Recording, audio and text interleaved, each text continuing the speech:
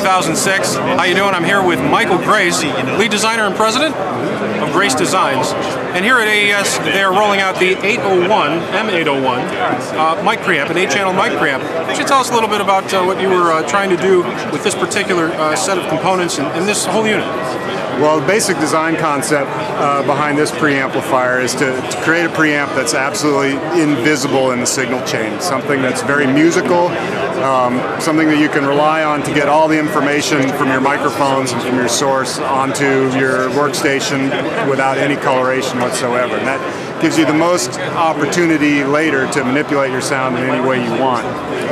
But you can only lose resolution by, applying colored technology to your recording chain up front. So the idea here is to get everything recorded as cleanly as possible, and then your options will be wide open after the fact for manipulating the sounds however you might need to. And since coloration wasn't a design goal here, is there a class of microphone that you would recommend for use with it? Well, we use all kinds of microphones with this preamp, and that's what's really great about it, is that you can really choose your sound characteristic based on the instrument you're recording and the microphone that you want to select, and that part of your palette will be faithfully reproduced by the 801, no matter what kind of microphone you're using.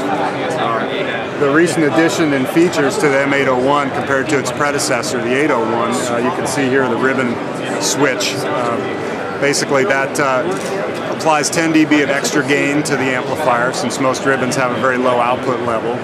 It disables the phantom power, so you can't accidentally turn on phantom power and blow up your vintage microphone. It bypasses the phantom power coupling capacitors, so there's less circuitry in the signal path. And lastly, it raises the input impedance to a high impedance level that ribbon microphones like. Interesting. The other controls, and it's a very, as you can see, a very clean, very simple faceplate design with a brushed aluminum, I guess that is? It's actually stainless steel. Oh, stainless steel. Yep. Terrific. You have a 20 dB attenuator, phase reverse control, and if you're not in ribbon mode, you have phantom power. The gain controls are gold-plated, 24-position, Swiss-made rotary switches, Elma switches. They're detented, right? They're detented switches that use precision metal film resistors for each gain step. We don't use potentiometers for setting the gain in a mic preamplifier.